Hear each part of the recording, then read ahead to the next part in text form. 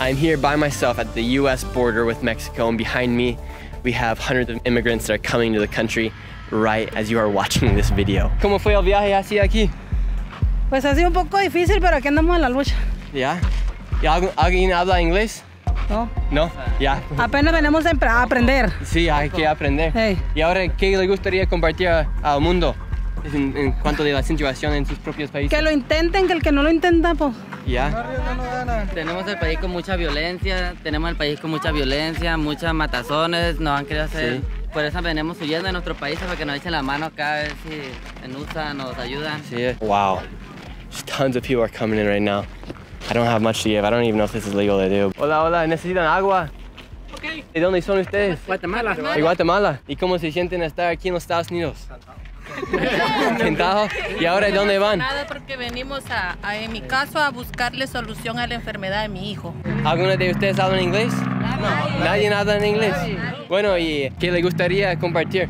Que luchen por sus sueños, ¿verdad? Y que no se queden en el camino, ¿verdad? Que se levanten a pesar que caigan. Ajá. Que luchen. Yeah, éxito, éxito. Yeah, I also have no one with me at all, and I have no thing to protect myself, so I hope these people are nice. ¿De dónde son?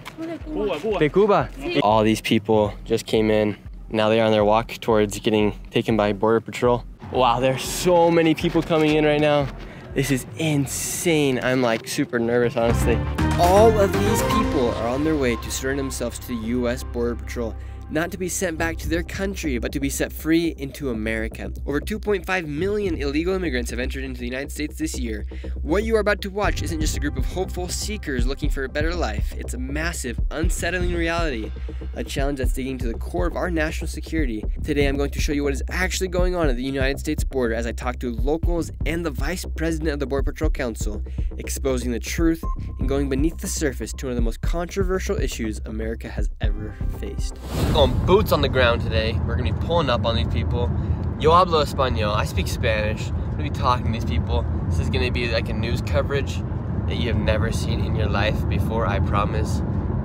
Va a ser excelente. We're here in the small city of Ajo, Arizona. We're about 20 miles outside of Lukeville. We're gonna talk to the people here, see what's going on, get a little bit more information before I head down to the border. We're here with an Ajo resident. Man, how is this immigration affecting the city here in Ajo? It's affecting it quite a bit. Really? And in what ways? Mainly just the traffic not going down to Rocky Point. Mm-hmm. You know, we're just slowing down Ajo quite a bit. So no one's coming through Ajo because of the immigration? Yeah. Do you think it's because people have this fear of coming down here to Ajo? Or what would be the cause of all that? Probably the fear. The fear. Do you guys get a lot of immigrants that come through the city here? Not really. No? So where do they all go once they get through Lukeville? They ship them out on buses. And where do they ship them to? I don't know. But none of them are landing here in Ajo. And how is the city of Ajo been affected by what's been going on here? I have no idea. No idea? I haven't seen anything. Really? Out in the desert, I've seen nothing. Really? You haven't seen immigrants running around or no, crossing around? Nothing like that. Really? I have never seen any. The camp out there and stuff, I never see anybody. So it's a pretty safe place down here in Ajo? Really safe. What do you guys think about what's going on down here? For us, I feel they need to close the border. Rephrase that, Sandy. Rephrase that, that's what we're going to do. Not close it, but they need to cut back on how many immigrants they're actually or illegals they're letting in. Put that one. Yeah, and so what's the solution to all this? I have no idea. Just stop it until they do it legally.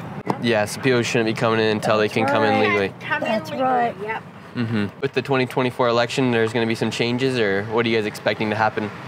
Depends on who gets in. Yeah? That's true. Yeah. And is the government right now doing anything to help you guys and help the people down in Lukeville and these other little cities down here? No. No. Nothing. Not at all. Nothing. Nope. And it's going to really hurt these little cities. Yeah. ¿Y la gente le traten diferente porque ustedes son mexicanos o porque ven con todo lo que está pasando ahí? No han visto un cambio en los corazones de la gente. No, nada así. Nada. Coming through here today because I'm trying to get a better story of what's going on here in the city of Ajo and down here in the immigration. And, oh, yeah, they bust them past us. Oh, really? Where do they ship them to? Probably up to Phoenix. Buckeye, Phoenix. From what I was told, which isn't really the, it's secondhand news. Yeah. They take them from the border. They try to get them as far out as they can, up to Buckeye, Phoenix. Somewhere where there's some. Once they're processed, and then some help for them. I heard they give them a card that's got money on it. Really? Yeah. Someone said up to $2,500, and then they give them a plane ticket wherever they want to go in the United States. So they just give them money once they get into the United States, and then have them get shipped off to where they need to go. Yeah, evidently.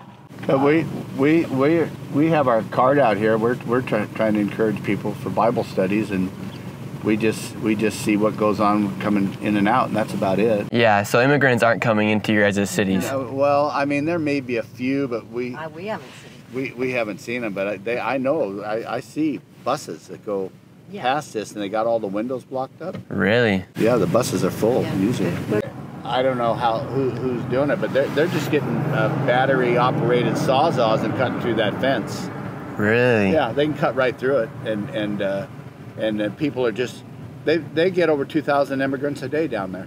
Wow. Coming in. Yeah, I gotta go check it out. There were 17,000 that came. Yes, be careful. 17,000 that came in one day, Nick. 17,000? 17,000. As I was driving to the border, I was passed by multiple vans that were supposedly filled with immigrants. Just got passed by 4 big white vans, all black tinted out windows. And I believe those buses could be filled with immigrants that are getting taken to a secret place where they drop them off, give them a credit card, and then they go on their journey. So the border entry is completely closed. I thought people would be maybe coming through the fences and stuff, but what I hear is everyone is coming through a street called Puerto Blanco.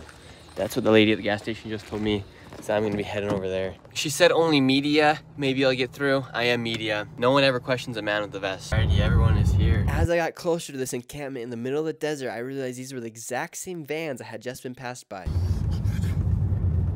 Here's the encampments. Oh my gosh, here they are. Okay, here. This is where everyone's at. Full of immigrants right there. They're all coming in here into the United States border. They're right here. They're loading them up into the cars right now. I kept driving, and within minutes I encountered a family that had just been smuggled over the borderline by the Mexican Cartel. That just came over. How's it going? Hey, who are you? Nice to meet you. Alright, sure. Nice to meet you. Are you a journalist? I'm just independent. Hola, ¿cómo está? I don't know. ¿Cómo se siente estar aquí en los Estados Unidos? They're kind of vulnerable, you know what I mean? Yeah. And so I feel like getting them on camera is something they don't want. Yeah, so I'm just gonna talk and kind of see what's going on. Right. You know, it's like privacy and everything. Yeah, I understand.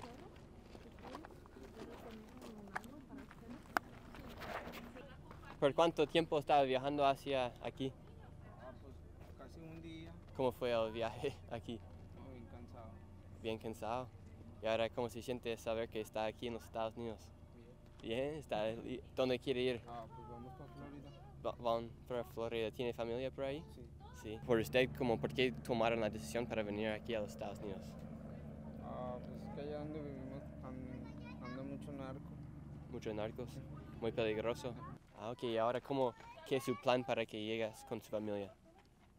No, pues no sé. No sé cómo va a hacerlo. Yo creo esperar nomás. Esperar hasta que como la policía vengan aquí y después le van a llevar hacia dónde. Yo creo migración. A la inmigración, y después de la inmigración, ¿qué pasa? No sé. No sé. Just got done talking to my guy Ann Hill. He just came over. This is what it's really like here at the border. They got fires. Pretty sad scene, honestly, because there's just a bunch of clothes and other stuff that people have had to leave behind here.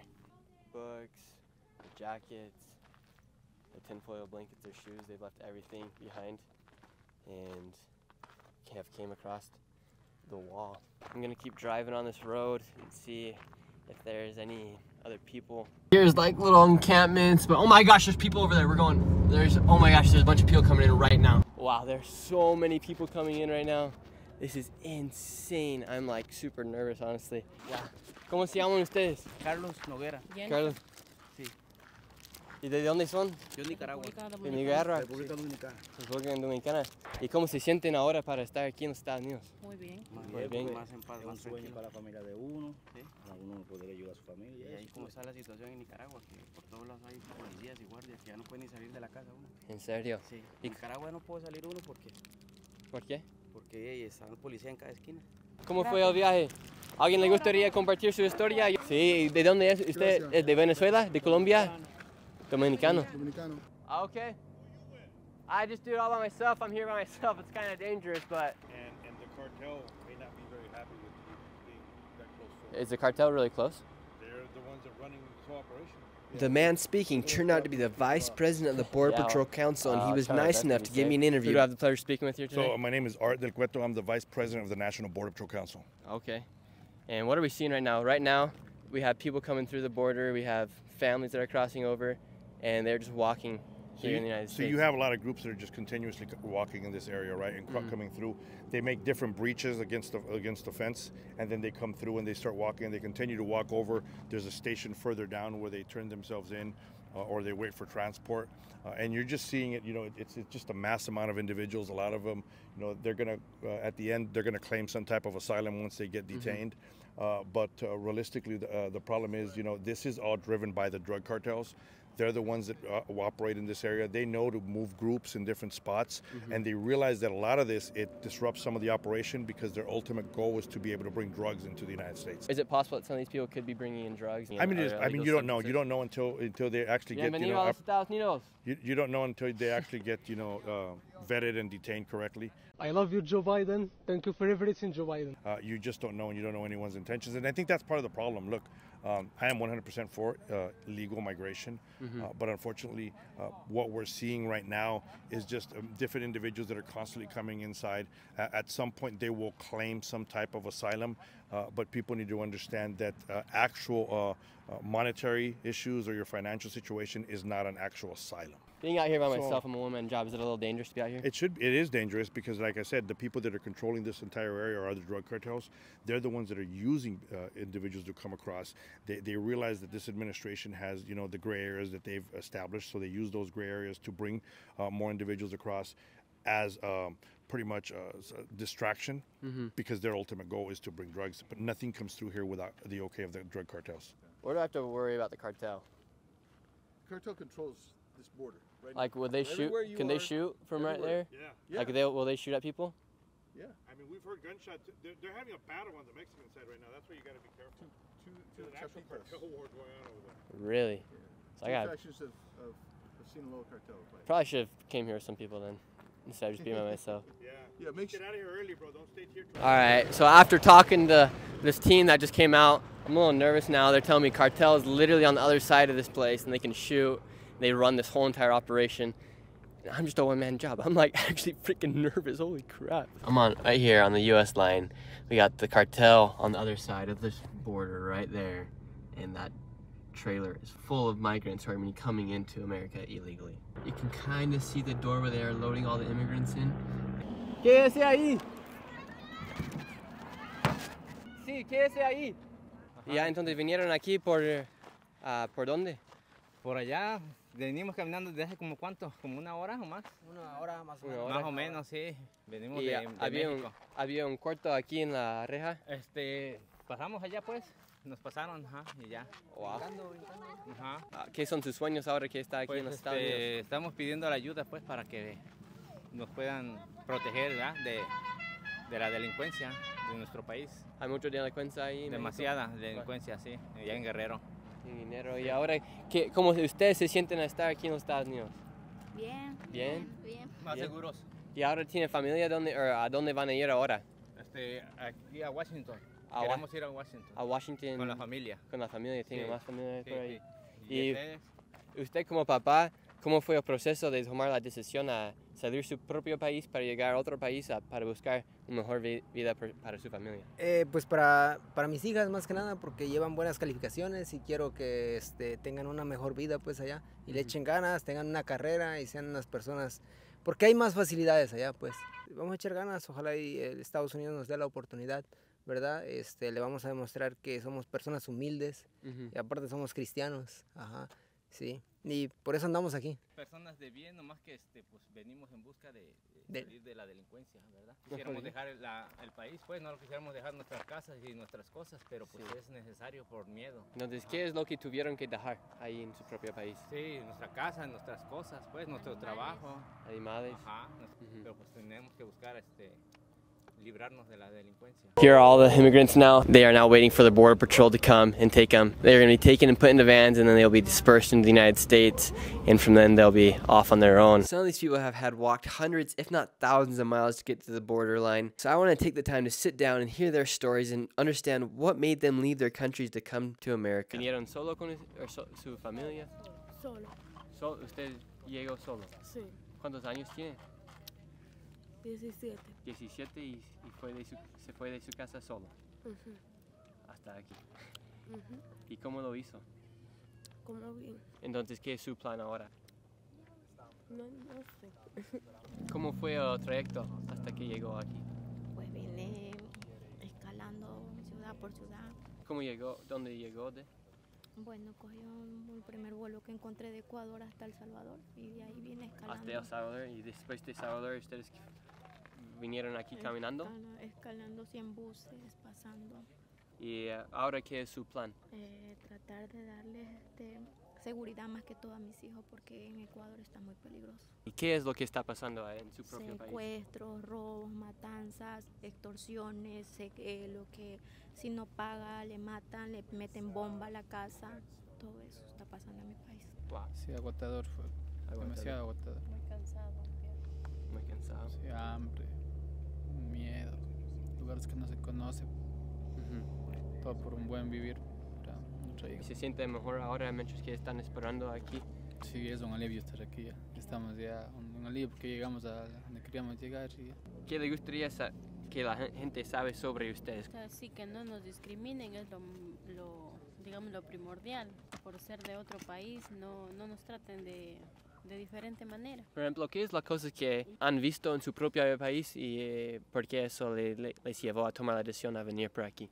Secuestran mucho a las niñas, a las adolescentes y las secuestran, las llevan y las dejan matando. ¿En serio? Sí. Usted tiene un negocio, usted le piden una cantidad más de entrada, le piden $3,000, $4,000. Si usted no paga, le meten una bomba a su casa, le meten bala, le secuestran hasta que usted pague. ¿En serio? ¿Le dejan bombas en sus casas? Sí, ahí están las noticias de Ecuador, están muy mal. Ponen videos muy crueles, como los matan en las cámaras, ruedan los videos, los sacan la cabeza, los descuartizan. Está muy terrible. Hoy me levanté con la noticia que han matado a mi amiga. ¿En serio? Sí. As I was leaving the border, I met a little boy who had been wearing the same shirt for 18 days. I may not be Mr. Beast, but I do have an extra shirt to give. I'll be praying for these people, and I hope the people in charge of our country will take control and get this problem solved. No doubt there's a problem at the border, and something needs to happen. If you enjoyed this video, please like, subscribe, and I'm excited to read your comments down below. This is Nick Shirley, and I'll see you next video.